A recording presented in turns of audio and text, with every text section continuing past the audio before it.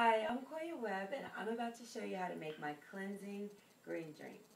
First, we're going to start off with kale stems. This is really great for you. You just use your kale stems that you used for making a kale salad the day before, since we're having kale every day. And you just break them to small chunks, like so, and you put them inside your juicer. And you want to put a little bit at a time and make short choppy presses. So we're going to start here.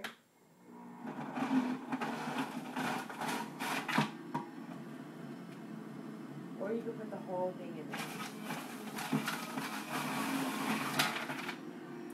there. And we're going to use 8 carrots.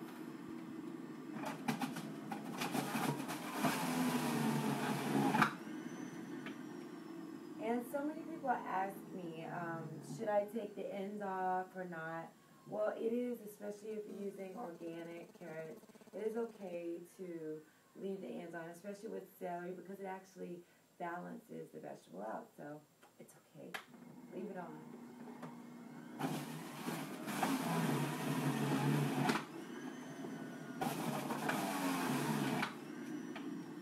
So we all know carrots are good, and we all know why kale is good, but if you've never seen this, this is daikon, and it's really, really great for your skin.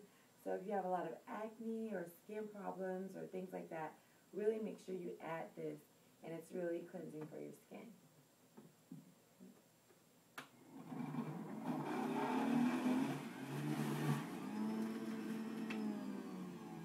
And of course, our apples are really great. We have 2 apples here, and this is really good because it has tons of fiber, and we all know fiber cleans out your system. Put that in.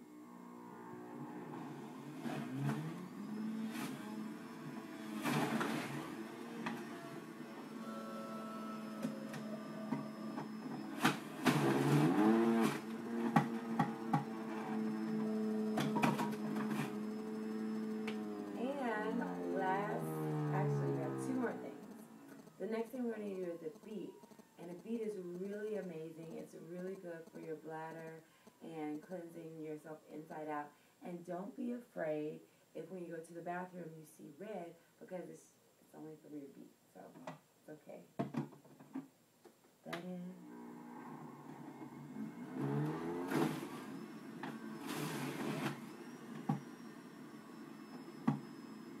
And last but not least, we have a little bit of ginger to spice it up and speed up your metabolism.